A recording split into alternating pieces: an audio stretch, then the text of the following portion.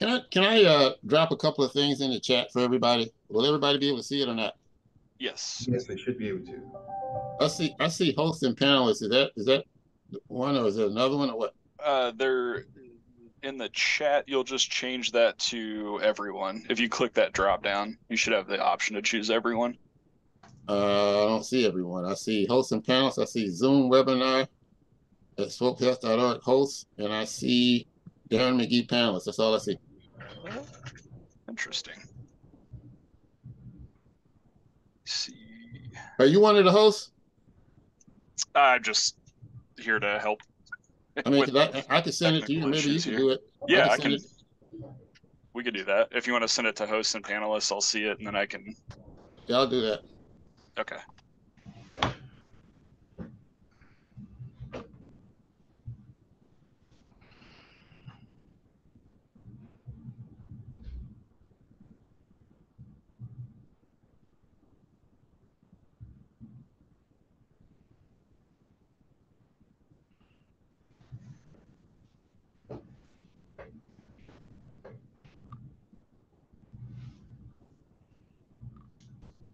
KC, are we ready?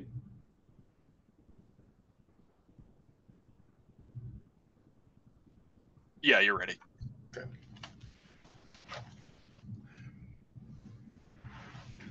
Well, thank you everyone for joining us. We have with us Mickey Dean, who is part of the commission, who's been part of the Commission on Reparations in Kansas City. And this is in January, the Kansas City Council approved a new commission to looking into slavery reparations for Black Americans. And this is a national discussion that we've had across the country. And so as part of our Black History Month series, we wanted to kick it off with someone who seems to be very involved and working on those issues across the country and across the city. And I want to welcome today Mickey Dean to our Swope Health Lunch and Learn series for Black History Month. Thank you very much. Well, Mr. Dean, I don't know if you want to do an introduction first before we get started and just tell us a little bit about yourself. Okay, I can do that. First of all, thank you all for having me, especially about this subject about reparations. It's a very important topic, and we're doing everything we can to try to get the word out.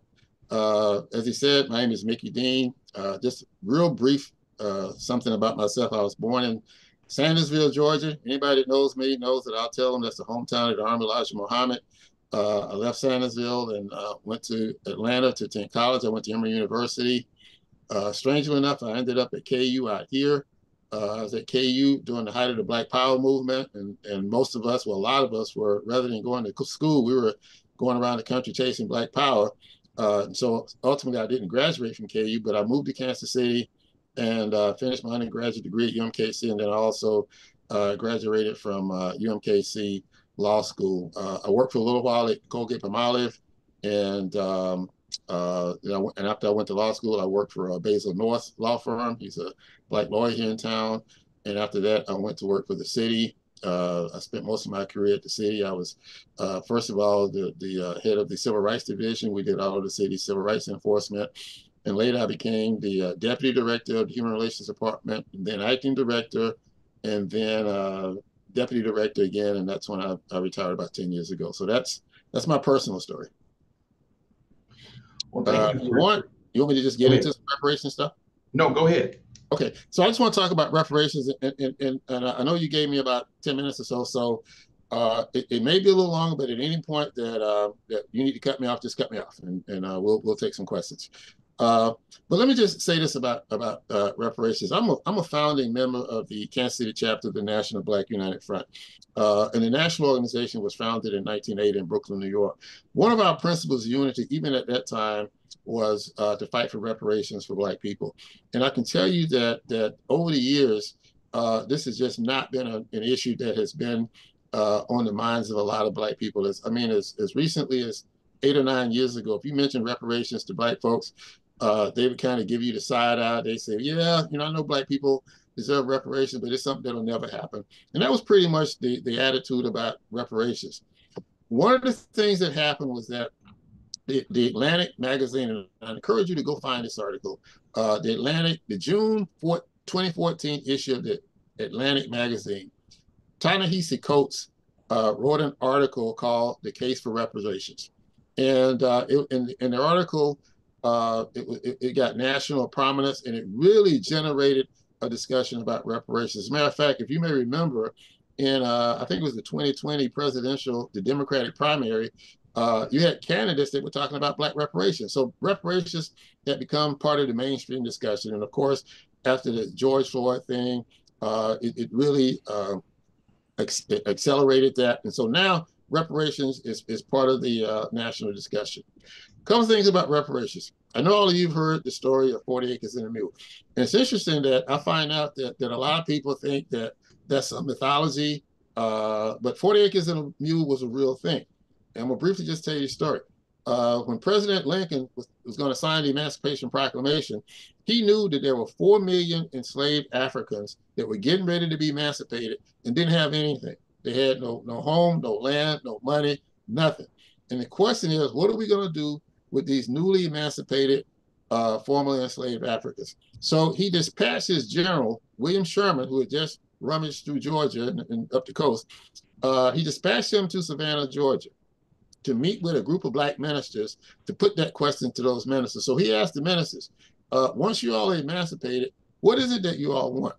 Interestingly enough, they didn't say we want the right to vote. They didn't say we want fair housing laws. They didn't say we want an affirmative action. They say, give us some land and provisions to work that land for about 10 years, and we'll be on our own.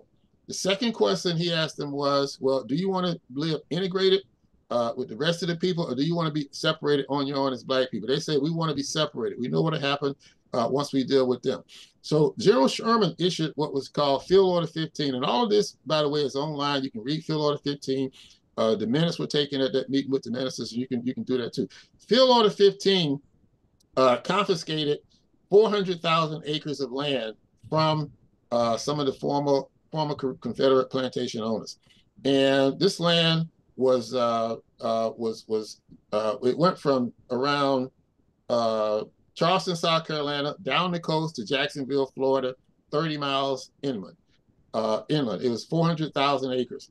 And that land was given to Black people. And Black people then began to move on that land. They began to homestead. They began to develop communities on that land. But as you all know in history, what happened was President Lincoln was assassinated. And when he was assassinated, Andrew Johnson, who was the vice president, took over. Andrew Johnson was a friend of the Confederates, and he returned all of that land back to Confederacy, rescinded Field Order 15. Black people got kicked off the land, and that's what happened with 40 acres and a mule. The mule, by the way, was that after the Civil War, the government had some leftover mules, and so they said you can have use of a government mule. Can you imagine, though, that if Black people had been able to retain that land, what our situation would be in this country now, and be able to expand it? I don't know if you've ever been down the coast, but those places like Hilton Head, South Carolina, in Georgia, Jekyll Island, St. Simon's Island, that's some of the most valuable property in the country right now. Hilton Head, as you know, is a private country club, golf course community. A lot of those communities are gated, and they're extremely valuable. So one of the things we talk about the wealth gap, this is one of the first instances where the country at least tried to do right by Black people, but that was eliminated. So we lost the 40 acres and a mule. And of course, after that, as you know, due to the compromise, Jim Crow came in and Black folks lost everything. One other person that I want to mention, and a person you should look up, is Queen Mother Moore. Queen Mother Moore is considered the mother of the modern reparations movement. Very interesting person. Queen Mother Moore, she had an expansive activist career. She was part of Marcus Garvey's United Negro Improvement Organization back in the 1920s. And I saw Queen Mother Moore at the Million Man March in 1995. She was one of the speakers. So as you can see, her career spanned a long time. She passed away shortly after that, but she's a very important person in the reparations movement. And I want to mention the organization in COBRA, the National Coalition for Black Reparations in America. And I was trying to put their website in the chat. I don't know if it was successfully done or not, but you should really look up in COBRA, and you'll learn a lot about reparations. Now, I mentioned the wealth gap, and I mentioned that because of all of the things. Mr. Dean, I just want to ask real quick. We had a question in the chat. Can someone ask, could you share the date of the article from the Atlantic? They said they found it, but no date. June 2014. Ta-Nehisi Coates, the case for reparations. Okay. Yeah. Okay. and you should be able to find it. The wealth gap. One of the enduring legacies of enslavement is the tremendous wealth gap between Black and white families. Let me just throw a couple of numbers at you real quickly. In 1860, the value of enslaved people in today's money was $22 trillion. The enslaved Africans was the most valuable commodity in the United States at that time. The value of uncompensated labor between 1619 and in the time of emancipation, 1865, is estimated at $50 trillion. That's what they owe us, okay? And imagine what we would do if we were had been paid for that particular labor. So that's part of creating the wealth gap. Another piece of legislation that you should look up is called the Homestead Act of 1862. Basically, what was happening is that, as you know, as the settlers were moving westward, they were slaughtering and taking the land of the native people. The problem is that it wasn't enough white people to continue to populate as they moved west. So they wanted to try, as they moved west, so they wanted to try to encourage Europeans to immigrate to the United States. In order to do that, Lincoln passed the Homestead Act. What the Homestead Act did was it would give 160 acres to any family that would agree to stay on that land for at least 5 years and develop a homestead. And throughout the history of the Homestead Act, there was about 246 million acres that were given to about 1.5 million people. The problem is that 99.7% of those homesteads went to white people, okay? If you read the act, it's neutral, it's racially neutral on its face, but Black folks did not get a chance to take advantage of that. Another example of how the wealth gap began to increase between Blacks and whites. Another important piece of this wealth gap is the New Deal. You may have read about the New Deal in history. Two of the most important parts of the New Deal, one was the GI Bill, and two was Social Security. GI Bill, as you know, was an opportunity for veterans returning from World War II. There were two parts of it. One was money for mortgages, and two, money to go to college. Well, as you know, the mortgages, people were able to buy homes, and in most families, the homes is basically the foundation of wealth for most families, but only 2% of Black veterans were able to take advantage of the GI Bill. The other one was the Social Security Act. Social Security Act was basically designed, as we know it now, it's more retirement, but at the time, not only was it retirement, but it was also designed to help people if they came into some difficulties in life. In order to get the Social Security Act passed, the Southern legislatures basically opposed it, right? Because they didn't want the people working on their plantations, the people, the Black folks that they were working cheap labor, they didn't want them to have any other resource other than working for them. So in order to get Social Security Act passed, President Truman had to exclude two categories of workers. One was agricultural workers, and two was domestics, okay? Agricultural workers and domestic made up 80% of the labor force in the South at that time, okay? And Black folks, and that wasn't changed until the early 1950s. So here again, you got white families able to develop homes. That's how suburbs began to develop. Again, Black people were denied that in addition to being redlined, okay? And then the Social Security Act. So this is why we have this wealth gap. It has nothing to do with Black people not wanting to work. And I remember being on a panel with this guy about reparations. He said, well, you know, if daddies would go to work, this wouldn't happen. None of that, all right? This was deliberately done to deny Black people the opportunity to create wealth. So now we have a wealth gap in this country of about 10 to 1, okay? And studies have shown that if all we do are the regular types of programs, affirmative action, DEI, civil rights legislation, et cetera, it would take Black people about 230 years to close the wealth gap, okay? Most of us don't have 230 years. So the only way that wealth gap is going to close, there has to be some massive intervention, and the only massive intervention that we see is reparations for Black people. Let me just conclude by saying a couple of things today. You may have heard of HR 40. HR 40 is the legislation in Congress that's designed to develop a commission for reparations. Now, this legislation was introduced by John Conyers of Michigan. John Conyers would introduce this HR 40 every year at the beginning of a Congress since, I think, 1987, and it never got passed out of committee until 2021. In 2021, after the Democratic Party had reclaimed the House, It was debated in the Judiciary Committee. We all around the country sat and watched that debate. As you know, in 435 members of Congress, you need 218 members for legislation to pass the House. We had lobbied legislatures around the country, and we had the 218 votes for that legislation to pass in the House. It did finally pass out of the Judiciary Committee in April of 2021. We were elated because we knew if it was taken to, which means that it was right to take to the floor of the House. We knew if it went to the floor, we would win.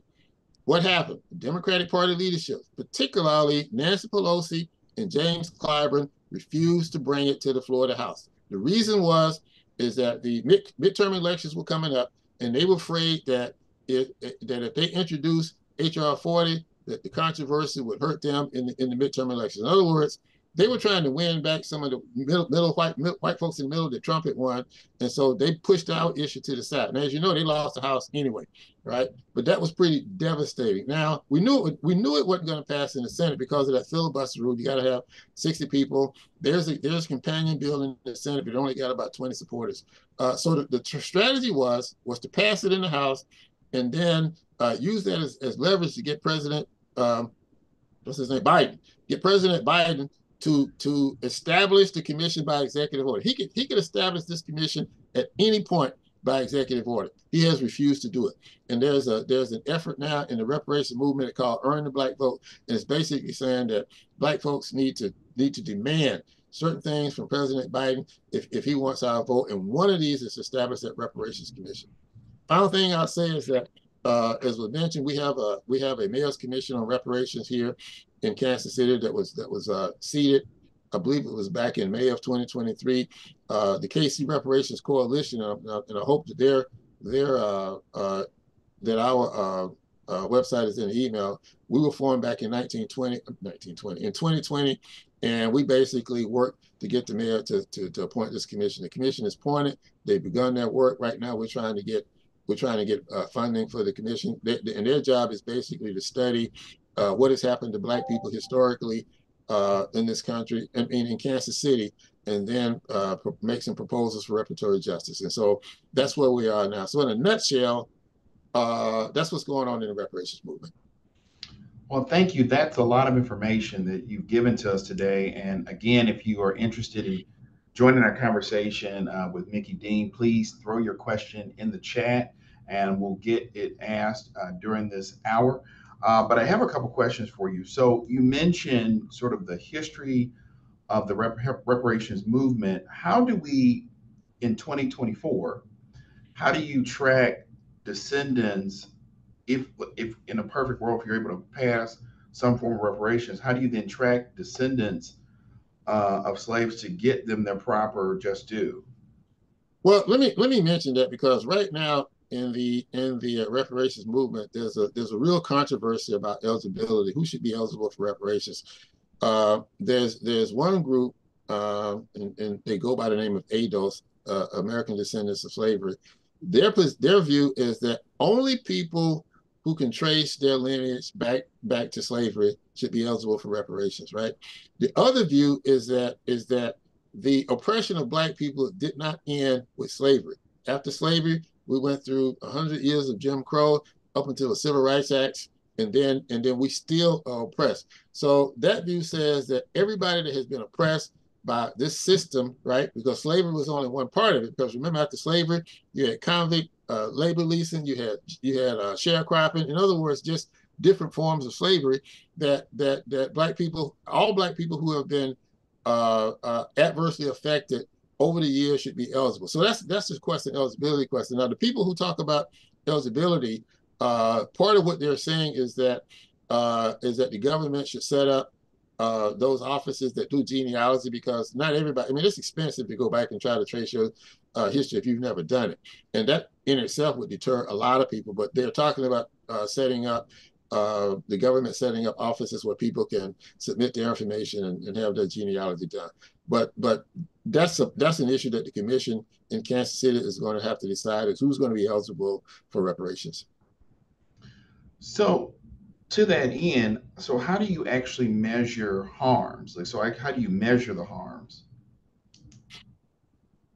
That's a difficult question how you quantify it. There are people who actually quantified it. Now there are some people.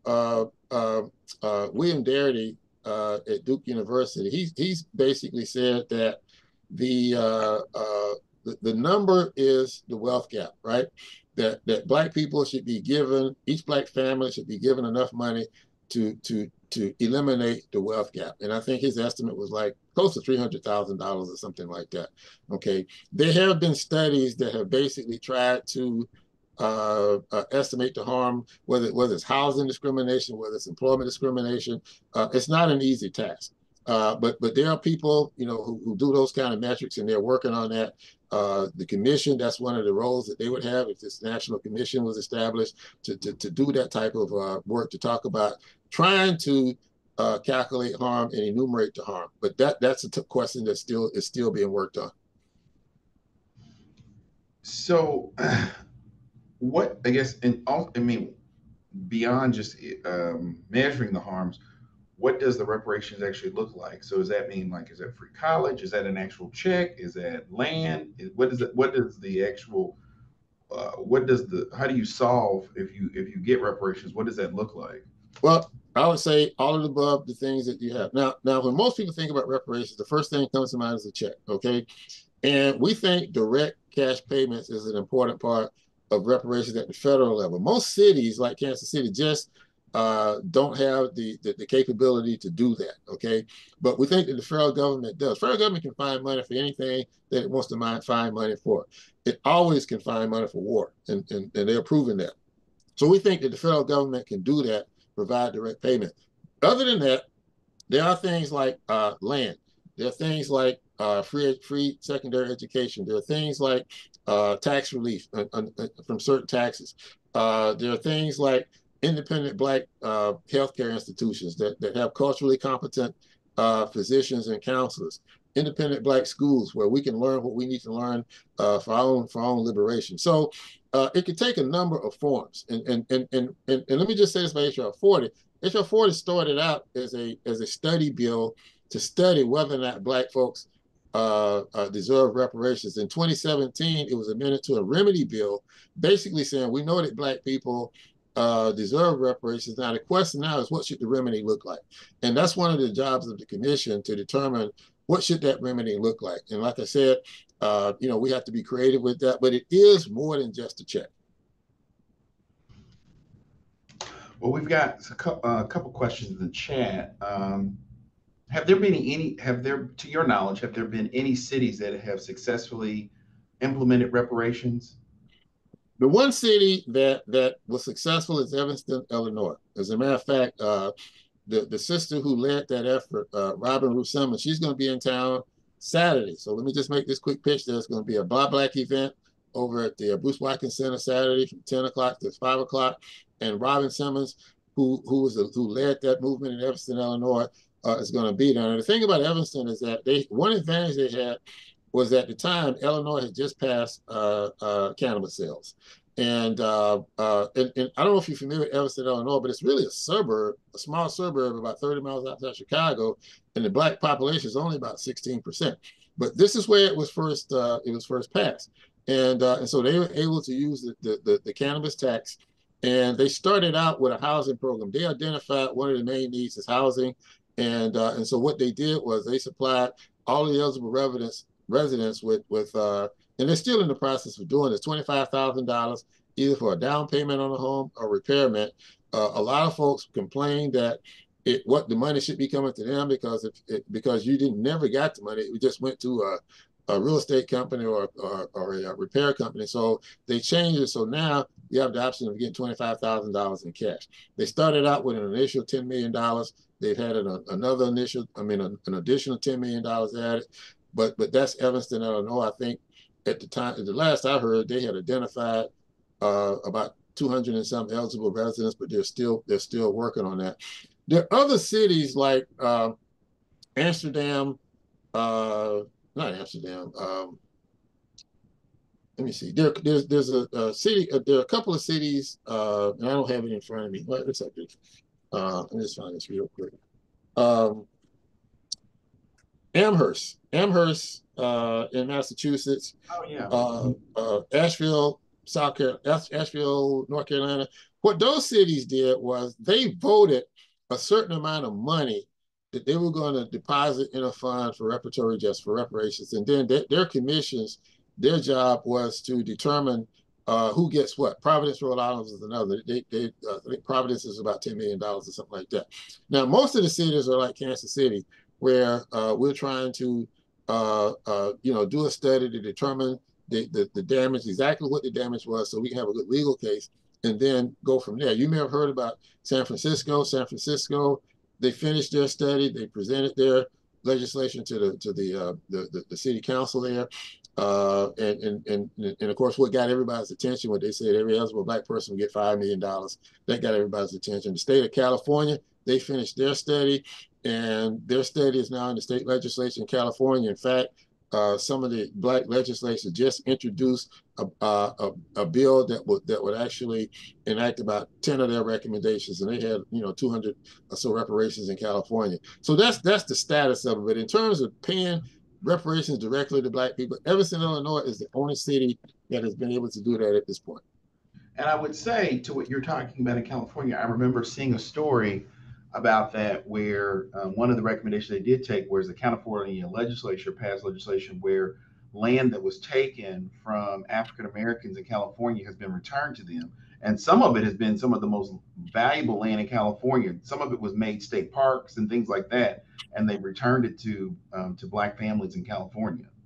And one of the ones that got the most attention was Bruce's Beach. Yeah. And that land was returned. I just want to shout out, there's an organization called Where Is My Land? And they got a website, Where Is My Land? That was a group that helped the folks in Bruce Beach get their land back.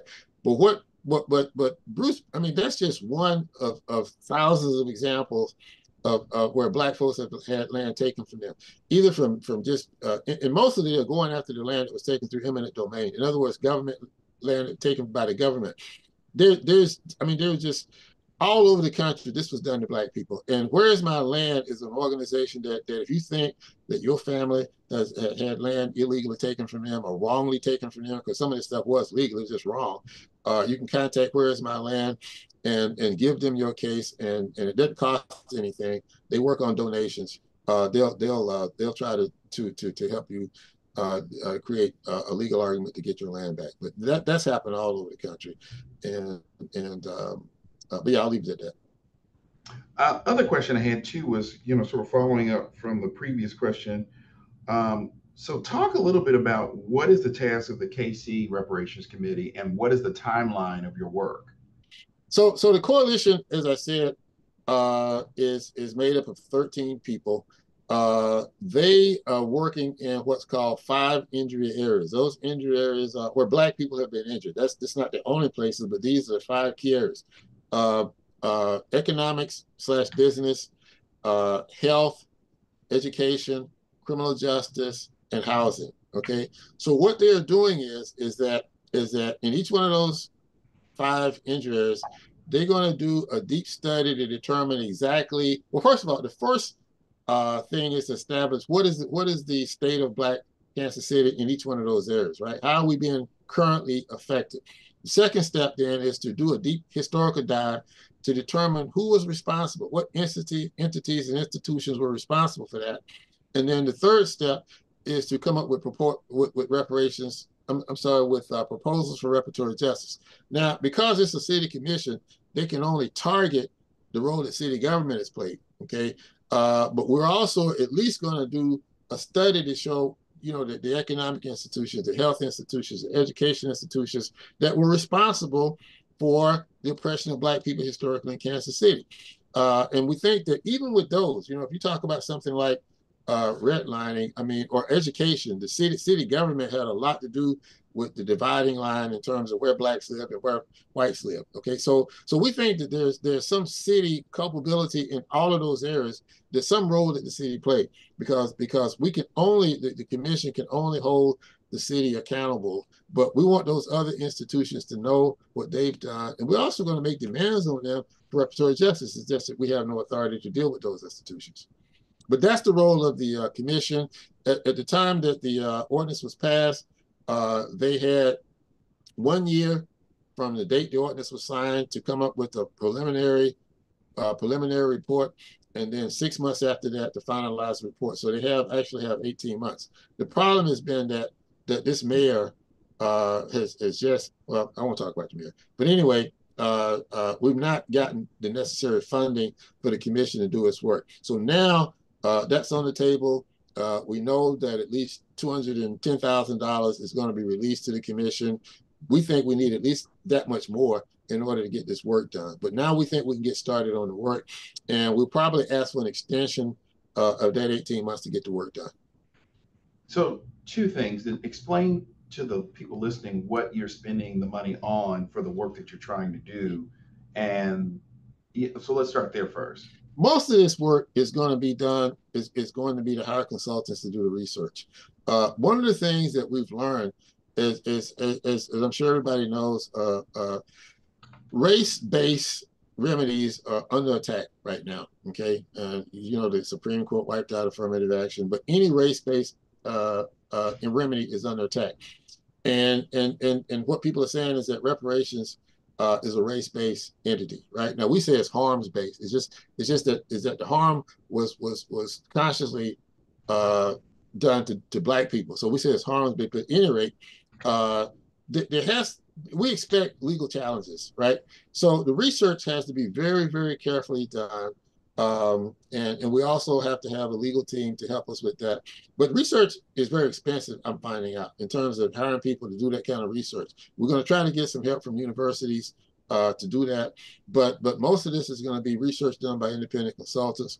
And then there's also some other things that, in terms of you know, trying to take this issue to the community, holding town hall meetings and those kind of things. But the bulk of that money will go to research. Okay. And once your work is completed, do you have an estimate, or do you have an idea of what this could potentially cost the city from once they implement some form of a reparation for the city? We do not. And really, it's interesting when the people in San Francisco was asked that question, they said our task was to come up with proposals for reparatory justice. It's the city's task to figure out which one of those they can accept and where the money is going to come from. But in terms of what it would cost, I mean, we're just too early in the process. Once the report is done, completed, it will be given over to the city legislative body, the council and the mayor, hear the recommendations, and then it's going to be up to the city to determine what the city can do in terms of those proposals. I'm not saying they're going to be able to deal with all of them. Another thing we understand is that cities have limited capacity. We're saying that reparations for Black people is a primary responsibility of the federal government. But if you look at a lot of the legislation that happens in the federal government, particularly on behalf of Black people, a lot of it starts at the local level. So what we're doing locally is not in competition to what the federal government would do with their commission. It supplements that, and we think it really helps spur that along. So we know that cities do have limited capacity, in spite of what you might have read in terms of what they're asking for in San Francisco. I mean, we're watching that. We'll be very surprised if they come anywhere close to $5 million per eligible family or eligible individual. But that's going to be up to the city to determine what it can and can't do. Well, if you're still listening with us with Mickey Dean, who's part of the Kansas City Reparations Coalition, if you have a question in the listing, please put it in the chat. We'll get your question answered during this hour. I'm reminded, of even when you're talking about forms of reparations. I know that the Jesuits had slaves as well, and that's one reason why there's actually a program at Georgetown University in Washington, D.C. for folks who were descendants of slaves that worked at the university, that helped build the university. They are now giving them free college tuition at Georgetown. And I know there's several African-American families that have gone and gotten a free education through Georgetown because they are a descendant of slaves. My other question to follow. And before you leave that, let me say that there's been some religious institutions that have done the same thing. The Virginia Theological Seminary, they set aside a $1.7 million fund to atone for its past involvement in enslaving Black people. And then you mentioned the Jewish Jesuits. Uh, uh, um, Princeton Theological Seminary is another one. You may have heard about Harvard. Harvard now has set up $100 million fund, which is peanuts compared to their endowment, but they've set up $100 million fund because they know that a lot of those institutions were either built with slave labor or insuring slaves. As a matter of fact, there's a group of students that did a study at William Jewell here in the metro area. William Jewell himself owned enslaved Africans. All of the founders of William Jewell owned enslaved Africans, and so these students did a study, and I think I'm pretty sure you can find that report online, as well as some seminars that they did, and I don't know what the latest on is, whether they're demanding some type of justice from William Jewell, but that's something in the works. There's some people who are descendants of folks who work for St. Louis University, and they have a group that's demanding reparations. So, and then there's some people, there's some white families that have done studies of their own families and said the wealth of our family, we realized it was created largely through slave labor. Okay, and so they are voluntarily trying to find some of the descendants of their family plantations to do some reparatory justice. So this is something that is taking place with religious institutions, with some educational institutions, where people are saying, yeah, what we did was wrong, and which we're going to try to make amends for. Georgetown is one of them, even though I'm hearing that they're going to put you through some hoops to get that money from Georgetown. But the fact is that they did delineate a certain amount of funds for what you said.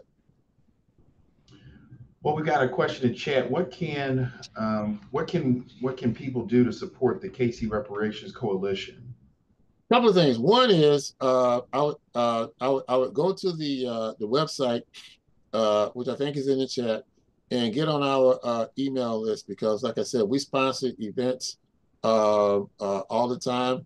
The next one, Saturday, the 10th, at Bruce Watkins, we're doing a Buy Black. And Robin Ruth Simmons, who's from Evanston, she's going to be there. They created a documentary on Robin and her efforts, which dovetails with the national movement, and they're going to be showing that documentary. So it's a free event. So I'd like to see you all out Saturday. The other thing is that we need more people to join our coalition. There's still a lot of misinformation about reparations here in Kansas City. There's still a lot of education work that we have to do. The coalition has a PowerPoint presentation that will go anywhere, present to anybody, and we're trying to reach the broad Kansas City community, because even though we're talking about Black reparations, we see that this is an issue that we want everybody to believe in, everybody to support. We know that right now the statistics show that only about 20% of white folks support Black reparations, right? Which is up from where it was, 3 or 4 years ago. But we really need people to join with the coalition to help do the kind of work that we're doing, to learn more about reparations, and then be able to go out and spread the word on reparations. We always can use donations of funds, because our work is different than the commission's work. The commission is doing research.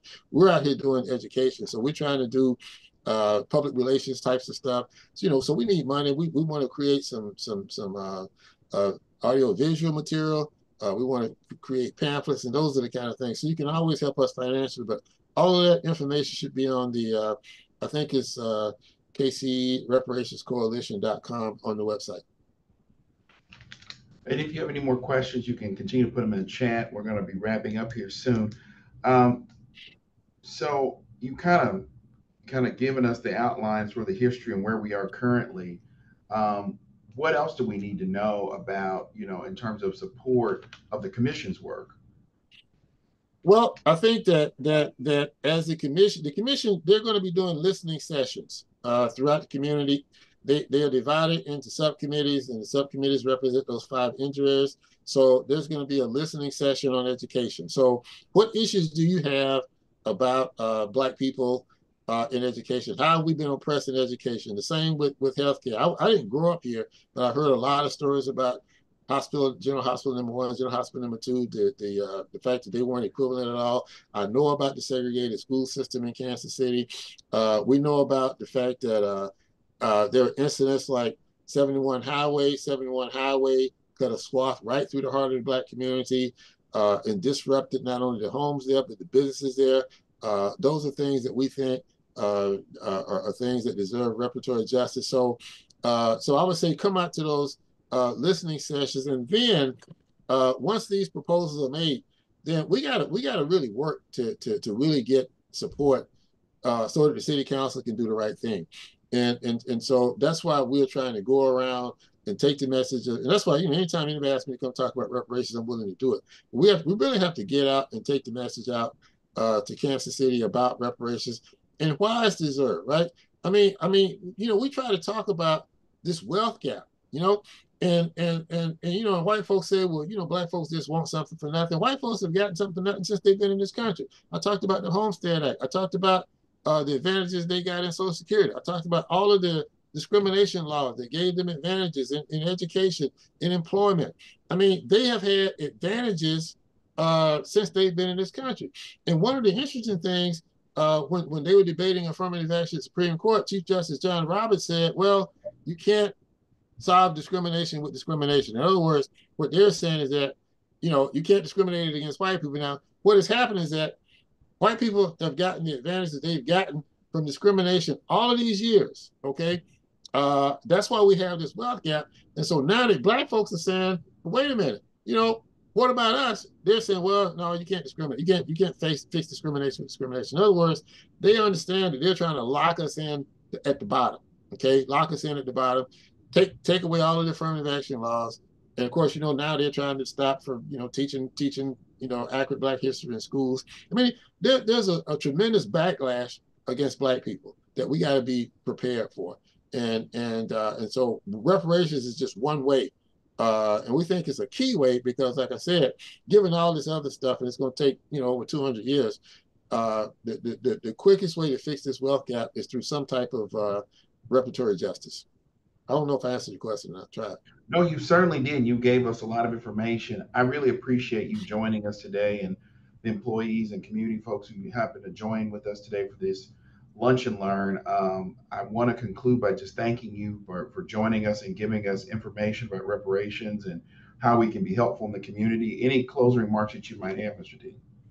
Well, I'll just say that I firmly believe that Black people will get reparations. We're seeing cracks now. I mean, we talked about Evanston. You mentioned the fact that some of these religious institutions are recognizing what they did and they're trying to make amends. Some of the universities are recognizing what they did. They're trying to make amends. So it's happening, okay? It has not happened on a massive scale, but the fact that if you had told me 10 years ago that the things that are happening now would be happening, I'd be hard pressed to believe that because it just was not a topic of discussion in this country, but it is now.